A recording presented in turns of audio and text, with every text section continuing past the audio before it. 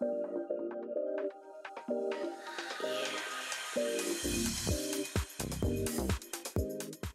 like, wow, look at Booker from about 2 years ago, no? I know. That picture. Anyway, That picture. she helped us revamp our kitchen last week. That was fantastic. This morning, she's talking to the people with smaller spaces. We are dipping into the paint can to help you guys choose the right colors depending on the dimensions of your home. DeZign Diva, Karen Booker is in the building. Good afternoon. Good morning. How you doing, girl? Let me tell you. Traffic. Yes. Yes, we were talking about it this morning, I myself and Dales. I just can't. Anywho, let's lighten up our mood and lighten up our space for a couple of minutes. I love this space. Well, We're in the living room. We're in the living room, and what do you notice? And really? Can I get a more specific Yeah, just question? anything. Just anything. It's warm. Yes. All of the elements that you talked about are represented. Right. Anything specific to color? Popping. Yes. But where Neutrals pops? and pops. What pops? The drapes. Yes. The lamps. The Yes. accent pieces. And this carpet. the rug. Right. Because what we want you to realize is if you're going to be in a small space, if you're in a big space, you can do anything you want to do. But once you're in a small space, the aim is to make the space seem a little bigger, a little warmer. And it's really how you feel when you're in the space, right? So what is the science of that? So- Small space equal to accentuating with bright. Exactly, with Okay. brighter colors. Because you notice, right? But here's the thing. The science of it is how the light deflects in the color.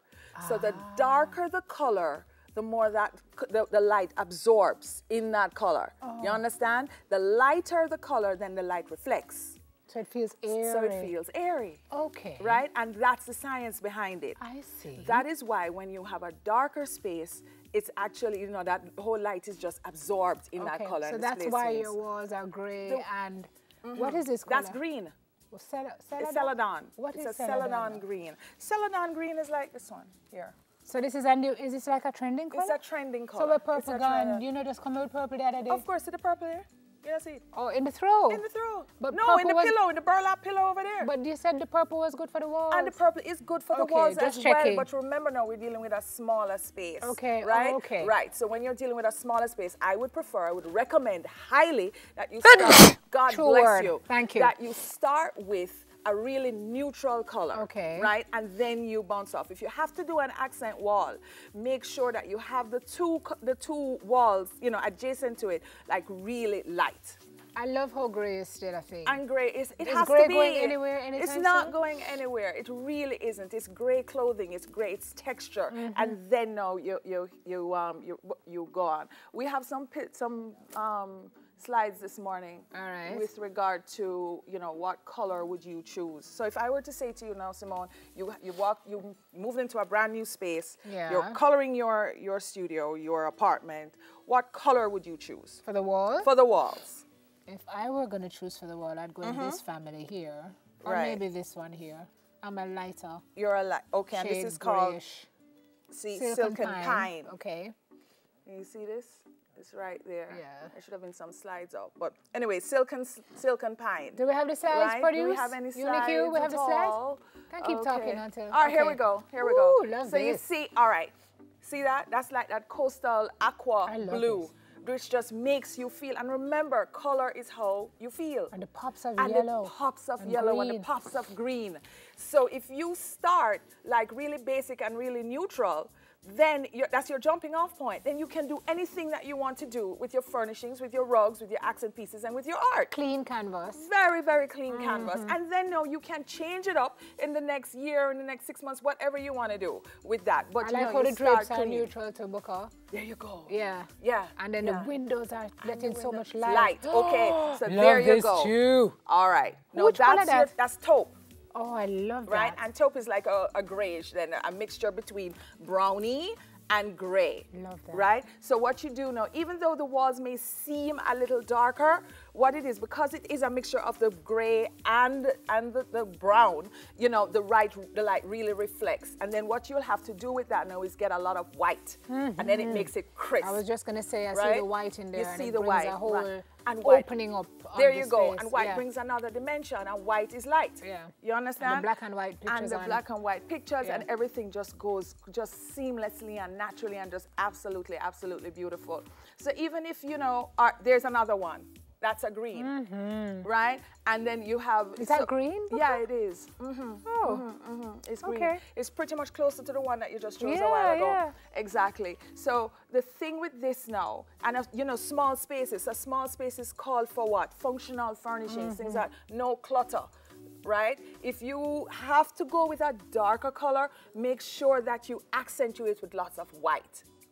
So the tricks that you want to do now to make your home look a little larger, use mirrors in strategic places so that the light will bounce off the mirror. The bigger the mirror, the better? The mirror, the better. And reflective surfaces like silvers or coppers or, you know, anything metallic that can reflect. Okay. Right? Natural light. Always have the natural light coming in. Open up your windows. Yeah. Right? Yeah. Let's talk about this space. I love how you brought pieces of the artwork, elements of the artwork into the furnishings. I mean, there's something from the pillow, from the throw, from the drapes, just tying the room together. What this is now is a connected space. Yeah. The thing is, as you walk into your home, you want to feel that sense of connection. And the sense of connection comes through your furnishings.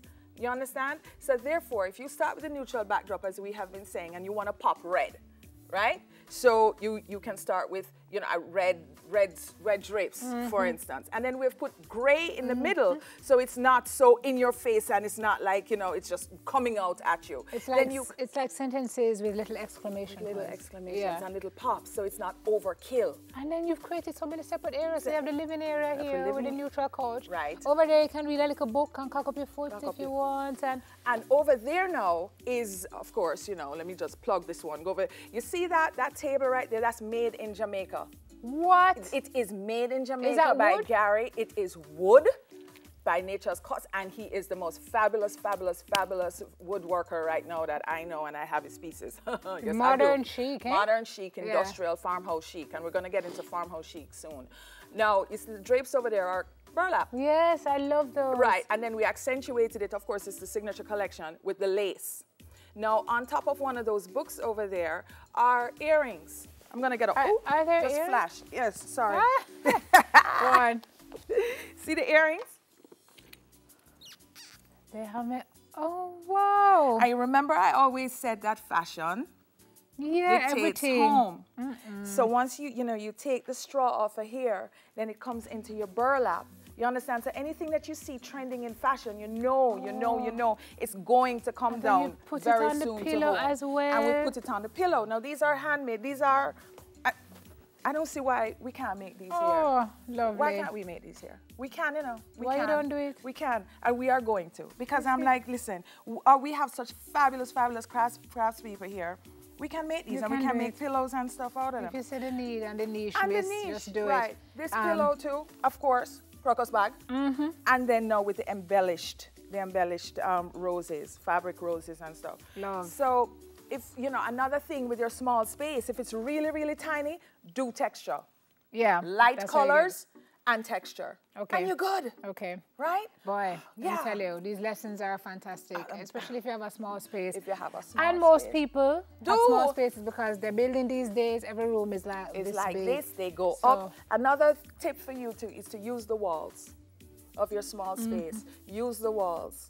You know, for function, for storage, for, you know, everything that you want to pick up, use your walls. Okay, we've got to go. But where do we find you again? 96 Hope Road, guys. Please take out your Instagram. Head on over to the Instagram, Karen DeZign Diva Booker. Okay. Yes. And downtown? Join us. And downtown, it's the waterfront. Okay. The waterfront downtown or 96 Hope Road. We want to see you on Saturday. All so right. come visit There's us, the please. number, and there's all the other information she just gave. Thanks for the lesson. Teacher Booker, Design Diva. Yes. Karen Booker. We'll be right back.